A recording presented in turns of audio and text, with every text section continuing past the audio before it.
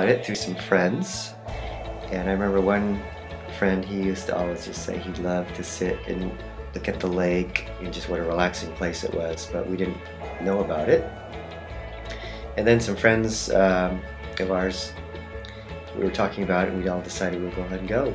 I guess my first impression was it was just really dark. We were lost trying to find this cabin where our key was for the cabin that we rented, but we just kept getting lost. It was just so dark and wooded. I can still imagine that. That was my first impression. Being in Nojidi was a great place for community. We entered a community because we were the new people. It just seemed like everyone knew each other. Yeah, it just seemed like it was just a very relaxing place to be together with other families.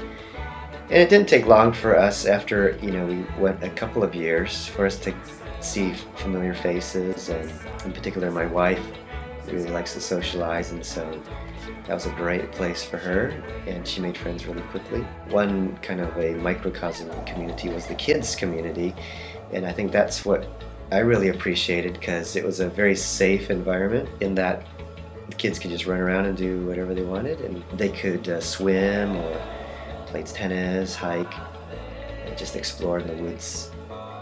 And yeah, we didn't have to worry about them so much. Nojidi is whatever you want it to be. Some people love all the sporting activities. Some people like, the hiking and all that. For me, I just liked it because it was quiet. In my work, I deal with people all day long.